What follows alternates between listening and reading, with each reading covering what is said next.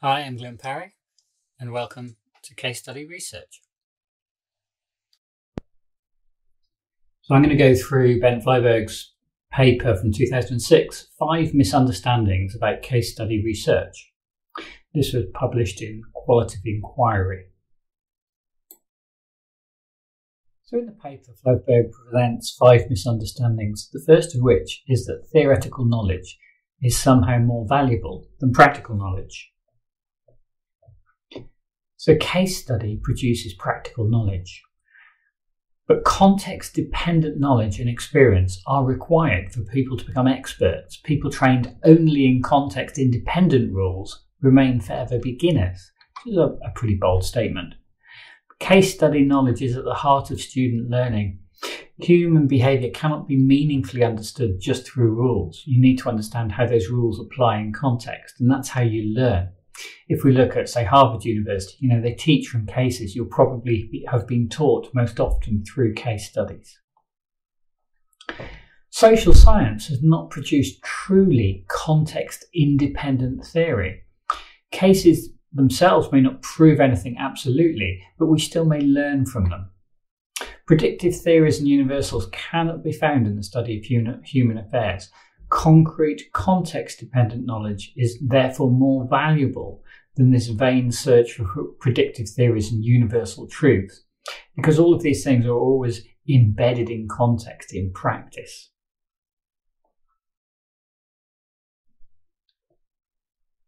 The second misunderstanding is that one cannot generalize from a single case. Therefore, the single case study cannot contribute to scientific development. Now, this is incorrect because it depends on the case. Now, Aristotle proposed that heavy objects would fall faster than light objects, so putting 2 objects together of the same weight would make them fall faster than if they were separated. Now, Galileo rejected that view and supposedly proved it wrong by dropping weights off the Tower of Pisa. This could be seen as a critical case that proves the point. But case selection is key. Selecting the most favourable case for a theory to apply and proving it false would suggest that it would be false in many cases. This idea of falsification was proposed by Karl Popper. If one's observation does not fit in an environment in which it would be most favourable, then it must be considered invalid and revised and rejected. Intense observation of a phenomenon is likely to yield insights and theory. Obviously, that's dependent on the problem, context, and research method. A strong case may prove greater insight and be more illustrative of the theoretical proposition you're arguing for. So this rejects this first misunderstanding. The third misunderstanding is the case study is most useful for generating hypotheses, but then those hypotheses must be tested in other ways to build theory. Whilst case study is useful for generating and testing hypotheses, it's not limited to these. Cases are good at testing and demonstrating finding. Extreme cases can communicate a point clearly and effectively. Foucault's Panopticon prison, which was a prison where there was a central guard tower and the inmates didn't know if they were being watched or not. And the theory there was people's behaviour is altered if they assume they're being observed. That's an extreme case. Critical cases, such as where it looks an event is unlikely or an event could or should happen, yet could or shouldn't happen, yet does, suggests events will happen more generally. So if you find an environment in which you think, well, this probably shouldn't happen here, and yet it does, you can say, well, if it shouldn't happen here and it does, it's more likely to happen in other areas. We can also cite Karl Popper's falsification again. If it's not true in the critical or the extreme, it is likely not to be true. Again, falsification is really about if it fails anywhere, then you've really got to revisit what your rule is, your theory. The problem with this is critical or extreme case identification is difficult. You may have to rely on more experienced colleagues, your supervisor if you're doing a PhD, to help you choose your cases. Or luck.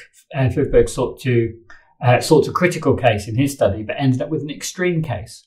However, he was still able to publish as case study analysis, case study research allows a flexibility. Paradigmatic cases highlight the general characteristics of a society, group or organisation in question. They may also be critical or extreme, but they highlight or illustrate the paradigm. So case identification should be theory-led. It's linked to the study design as well as specifics of the case that you want to look at. But really, you've got to think about, what's the theory I want to test? Where does it fit well? And where might I look? But case selection is a matter of experience, intuition, and to be honest, a bit of luck. The fourth misunderstanding is that the case study contains a bias towards verification. Now, this comes about because the case study allows more room for the researcher to be objective, which leads to accusations of verification bias, because you can choose what you look at. This ignores that case study itself has its own rigorous approach. It is not the same as other forms of study. Case study methods differ from other approaches, and they are no less strict.